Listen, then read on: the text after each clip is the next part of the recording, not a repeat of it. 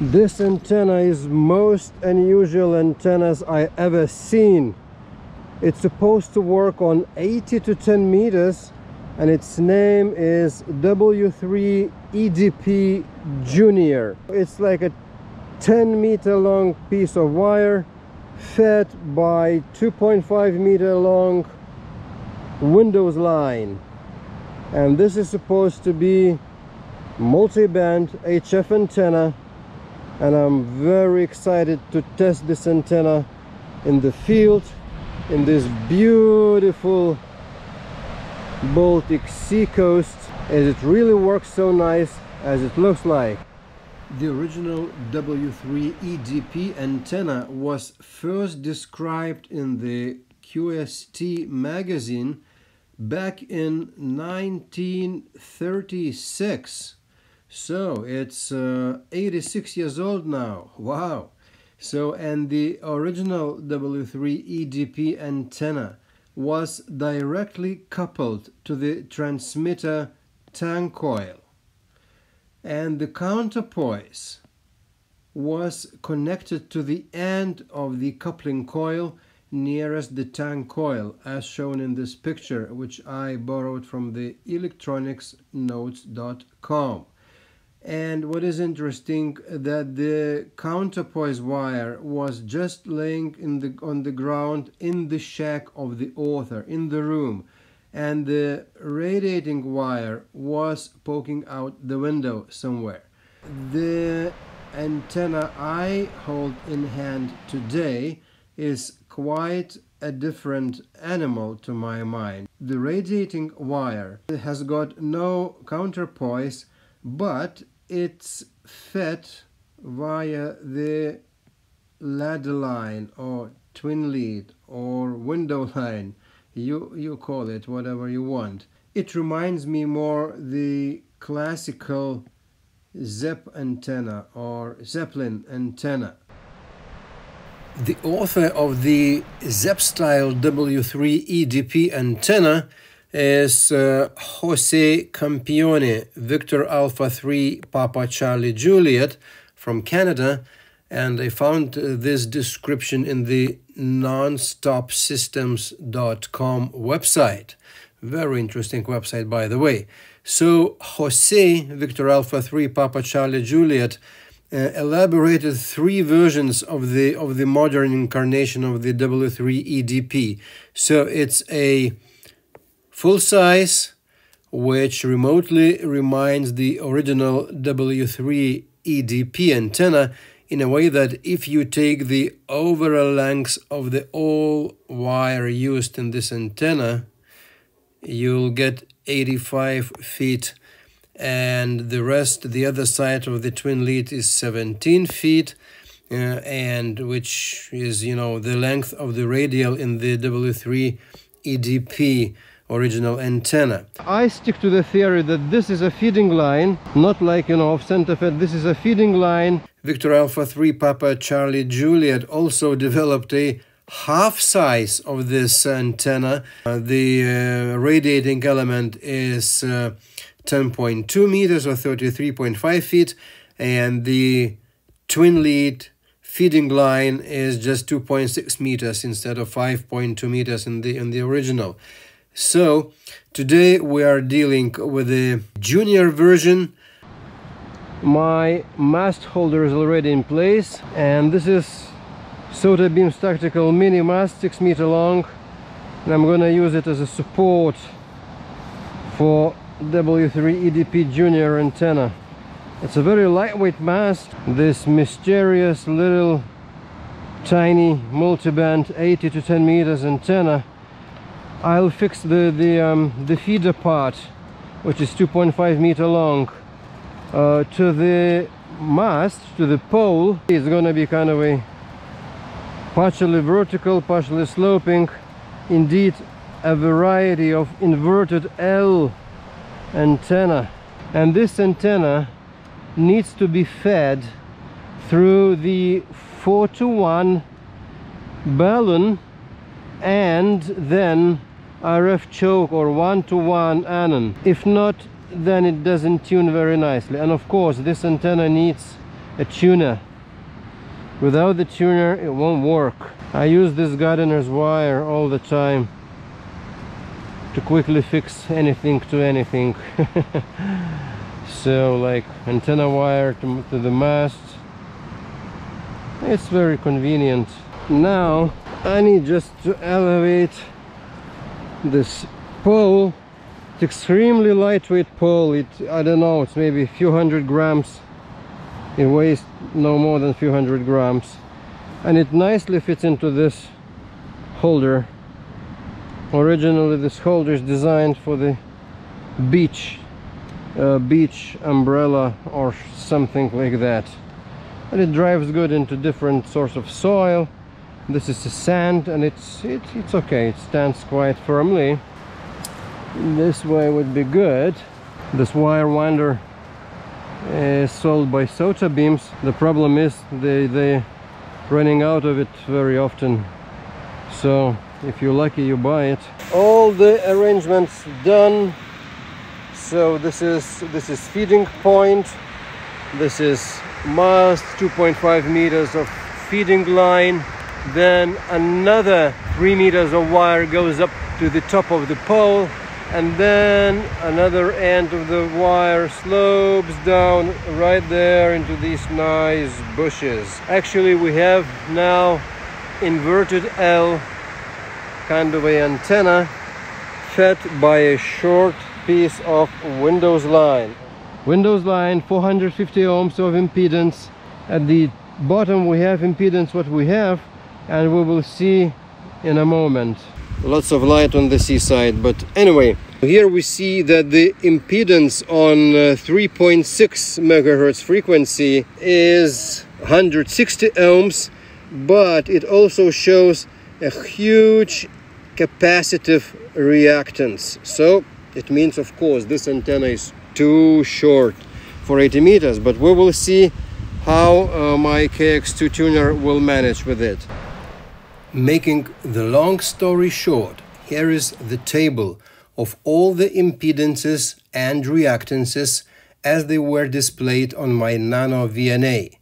So we can see that the highest impedance was found on 80 meter band, reaching 160 ohms, with the highly capacitive reactance of minus 404 ohms. So, and the lowest impedance was found on 15 and 10 meter bands, being 13 and 14 ohms correspondingly. So the reactances, they were also not peaking really very high, nor very low, except of the 80 meter band. And as we're doing the impedances, so, and the standing wave ratio was also neither extremely high nor extremely low. So all this sounds like good news, with the fact that we are approaching now the practical testing with the antenna tuner exercise. And now, so guys, guess, will it tune or will it not? On 3.66 megahertz, and let's see.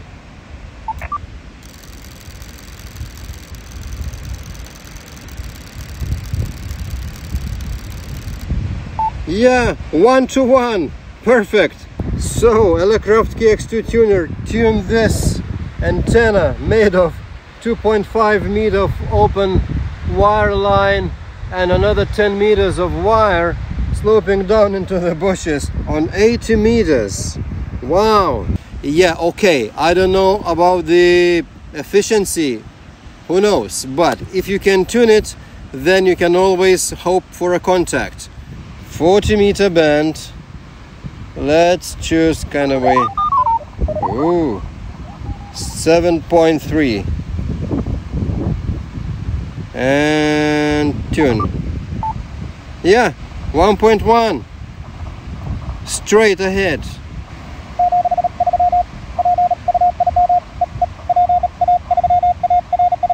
Oh, Dutch station. Okay, now let's go for 10 megahertz. Yeah, took half a second. 1-to-1. Next 14 megahertz, 20 meter band, around the QRP frequency.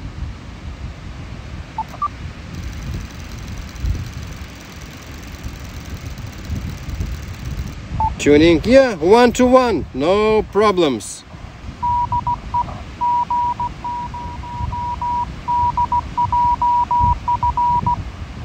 G0 DJF, United Kingdom, on the seaside.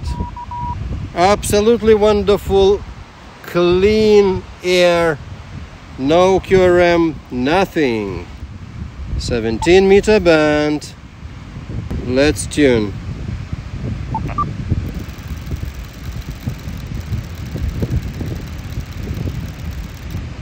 One-to-one, again, perfect. 21 megahertz, 15 meter band. Tuning. Done, 1-to-1. Perfect on 15 meters, 12 meter band. Let's see.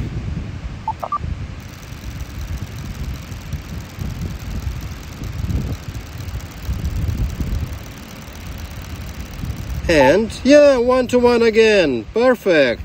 28 megahertz, 10 meter band. And see what happens. And this happens, 1-to-1, perfect. I'm amazed. So Elecraft KX2 tuner, automatic tuner, tuned the W3 EDP Junior antenna, so to say, modified by Victor Alpha 3 Papa Charlie Juliet. Lima Yankee 2 Hotel stroke portable. Lima Yankee 2 Hotel stroke portable. Over. Lima Yankee 2, what is your full call? Lima Yankee 2 Hotel stroke portable. Lima Yankee 2 Hotel stroke portable. Lima Yankee 2 Hotel portable. Hello Lina, you're 59. Okay, hello, thank you very much. You are 59, 5 by 9. I'm testing new antenna for my YouTube channel. Okay, 73, 44. Delta Lima 3, Delta Lima portable. This antenna requires a 4-to-1 balun to work properly. Normally, the different sources of literature or internet sources, they advise that the 4-to-1 balun should be current type or guanella type 4-to-1 balun. I tried guanella balun and I tried made in China somewhere very cheap voltage or Rutroff balun, and together with the 1-to-1 RF choke, it works really nice. I've tried it, I've tested it with the 200 ohms resistor connected right here, and it transforms, does the transformation job perfectly, no problems. I don't know what kind of toroid is here, but it showed on my test with the resistor, it showed very good SWR, like 1.5 or 1.1 across from 3.5 to 28 megahertz. So I think well, maybe guanella current balun is better, but it's bigger, it's bulkier. You need to use 2 toroids to make a proper current, a proper guanella balun. So I think the voltage balun could be used nicely too.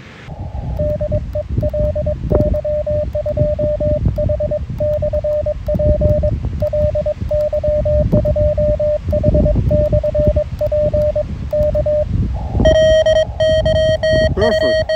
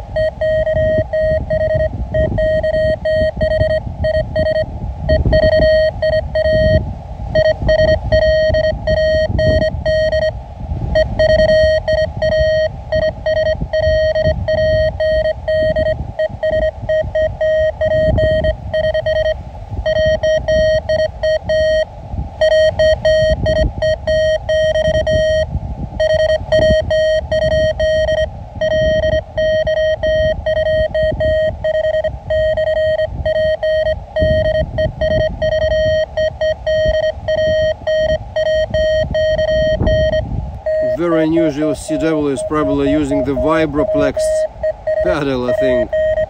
Let's check how about the common mode current on at the radio side. If really the combination of 4-to-1 voltage balloon, which is officially not recommended for such purposes, and RF choke or 1-to-1 current balloon, actually, how does it work in preventing common mode current to get into my radio, which I don't want, of course, to happen.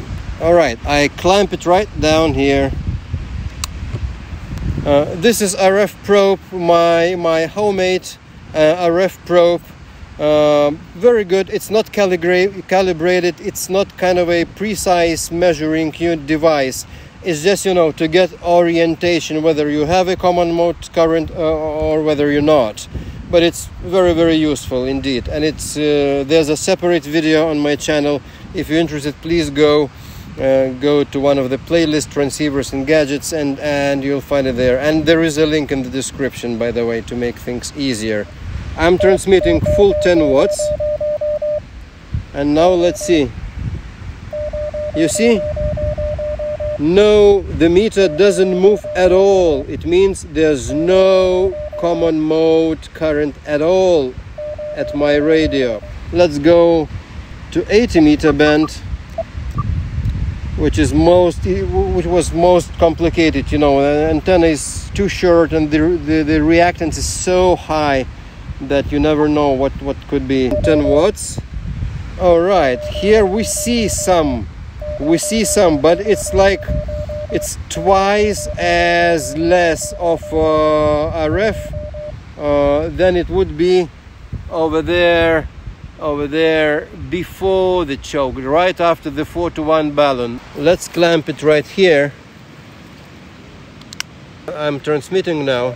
You see full scale right after the 4-to-1 voltage balloon. And this is natural, okay, because voltage balloon doesn't make any RF choking, and so the currents are unbalanced. But that's fine. That's why this RF 1-to-1 RF choke is used to. This is also my own design and my own construction, and there is a separate video on this also. Anything, guys, you see, it's all in separate videos on my channel. So if you're interested, go there and take a look. On 20 meter band, excellent. No RF common mode current at all. The system's working. Elecraft KX2 tuner tunes this antenna on all the bands absolutely from 80 to 10. Combination of voltage 4-to-1 balloon with 1-to-1 RF choke makes the common mode current negligible on all bands, really making no troubles at all, neither for my transceiver nor for the operating CW, nothing at all.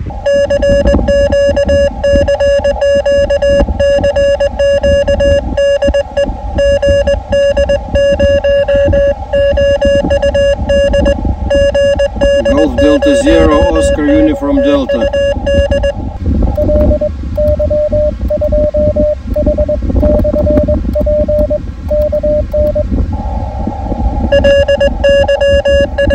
Cool.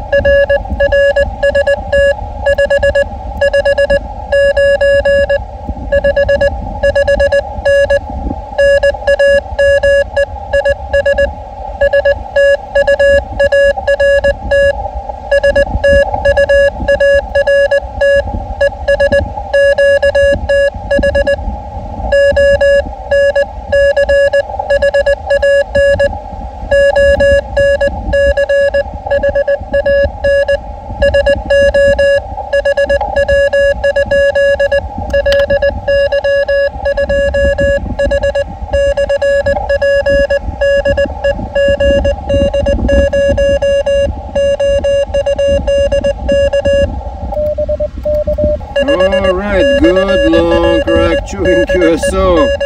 Perfect, thank you, Stuart. So, summing up, this antenna proved to be working pretty nicely.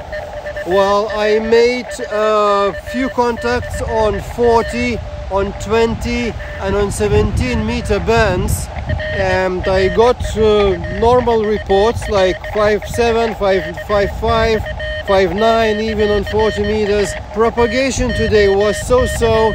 I have not made no contacts on 80-meter band, but well, it's still too early for 80-meter band. Elecraft KX2 tuner tuned pretty well, actually tuned very well this antenna on 80 meters, like 1-to-1. It's very nice and interesting project. Would I put it on 12-meter mast, then it would be an entire vertical. So then I think it would work really as a DX antenna. Anyway, I'm very pleased with this experiment. I'm pleased with how this antenna was performing. I've made few contacts. I had great fun with this antenna, with the seaside. It's a little bit too cold, you know, it's already not hot anymore. It's just plus 14 degrees Celsius at the moment and windy. So I think it's time to wind up before I caught cold. Anyway, guys, that's it for today. Please leave your comments in the comment section. If you may be using this type of antenna too, what is your experience? I'm very interested in your opinion on that. So please leave a message. Otherwise, that's it for today. Thanks for watching. Peace and victory for Ukraine. See you in my next videos. 73, this is Linas Lima Yankee 2 Hotel.